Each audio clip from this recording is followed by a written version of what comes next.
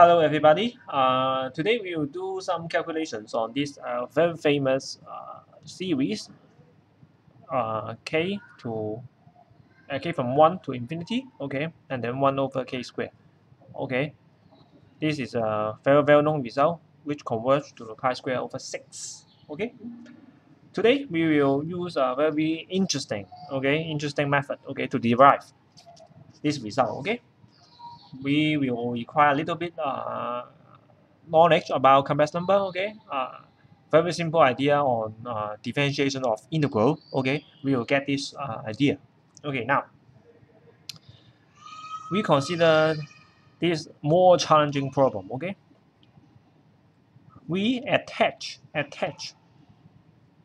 uh, x here. Okay, so that this become a function. Okay, so we named it as fx. Okay, fx.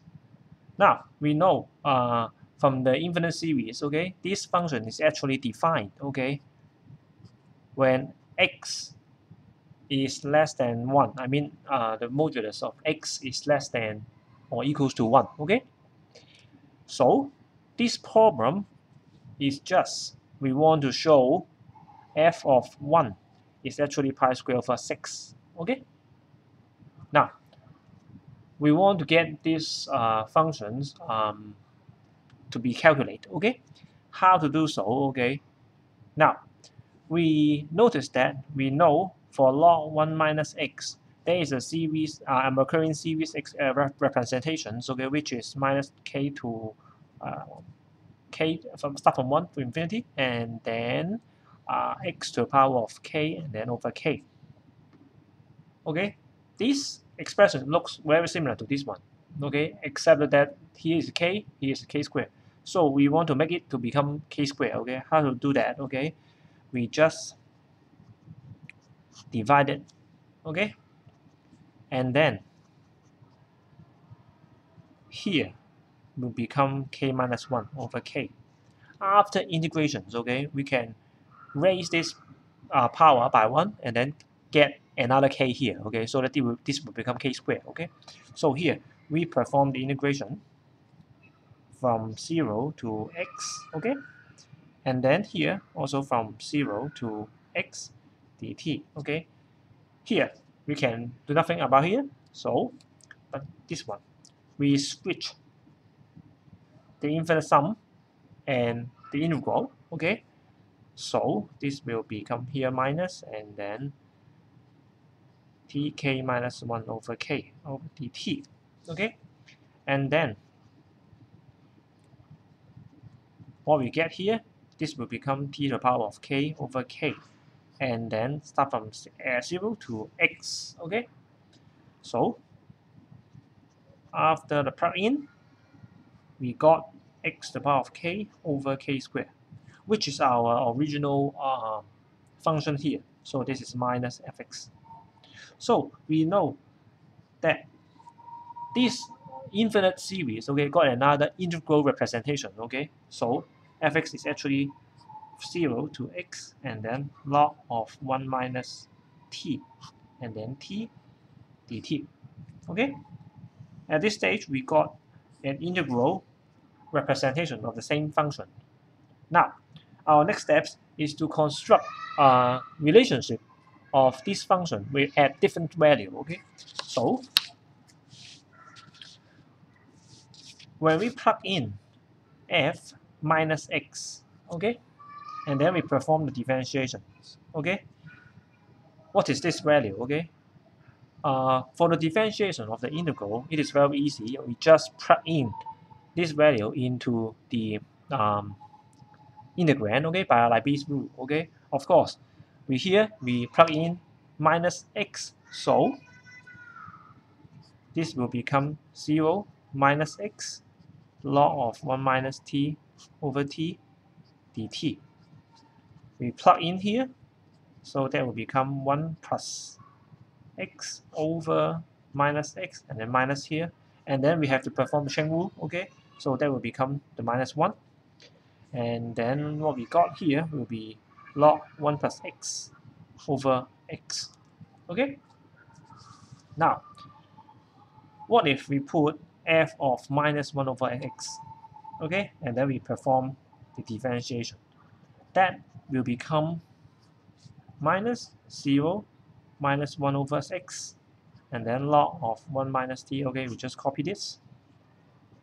Now, we plug in this value into t. Okay, so that will become log of 1 plus 1 over x, and then here minus 1 over x here, and then we perform chain move on this guy, which is 1 over x squared. Okay, and then after simplification, the minus sign cancel out. What we got here will be log 1 plus 1 over x, and then here will be x here. Okay, and then of course we notice that this is just 1 plus x and then minus log x, and then all together over x. Now the interesting thing is that for this is 1, this is 2, if we just add 1 and 2, okay, we will see that this guy will cancel this guy. Okay, they are the same. Okay, except this the second part. Okay, so what we got here will be the differentiation of the f minus x. Okay, the derivative of f minus x plus f of minus 1 over x. Okay, will become minus log x over x only. Okay, so we integrate both sides. Okay, so what we have is f of minus x plus f of minus 1 over x is just log t over t dt. Okay, but this guy is very easy. Okay, because 1 over t is just the derivative of log t, so it will become minus 1/2 log square t, and then we add back the integration constant. Okay, now we want to find the value of c. Okay, so we try to put some values. Sorry, there's some mistake here. Should be x here. Okay, we put some values inside this equation. Okay, put x is just like 1. Okay, so this will become f minus 1 plus f minus 1 equals to log of 1 will be 0, so it will become c. So c is just f minus 1 times 2. Okay, times 2. So up to now, we got very interesting functional equations about f. Okay, which is this guy, all square x plus 2 of f minus 1. Okay, now if we could, okay, find the value of f minus 1, okay, then we can get the value of f1. Okay, so we have a look on f minus 1 here. Okay, but for the very beginning, our definition for the fx is just the infinite series. Okay, of this one. Of course, the x value is in this region. Okay, now we are totally legitimate to put x is minus 1 into this series. Okay, because it is in its definitions. Okay, so this will become minus 1k and then over k squared. If we write it down, okay, it is just minus 1 over 1 square plus 2 square minus 3 square plus 4 square, and then etc. Okay, now we notice that, okay, here is a plus sign here, and all the odd terms are minus, so we want to make all the terms consistently in minus sign. Okay, so that will become this one, but we have to add back 2 times 2 square plus 4 square plus 6 square, and etc. Okay, the rearrangement of the terms in this absolutely converging sequence is totally allowed. Okay, so it is okay. So we observe that this is just the 1 square, 2 square, 3 square, and then we factor out the extra 2 terms here. So v will become 4, and then here will become 1 square, 2 square, 3 square. Okay. Now we notice that this is just f1. Okay. Here another f1. Okay. So minus 1 1/2. So we will have minus 1/2 of f1. Okay. So we got a very interesting result here. F of minus 1 is actually minus 1/2 of f1. Okay. Now we go back to see these functional equations. Okay. If we put the minus 1 into this functional equation, okay, this will become f minus, okay, we put x minus 1, okay, into this guy, okay, this will become f of 1 plus f of 1 will be equal to minus 1/2 log of minus 1 square times 2 of f minus 1. Okay, now here 2 f1 here, and then we know log minus 1 is just log of e to the power of I pi. Okay, for the principal value, okay, we know that this is I pi only. Okay, I pi.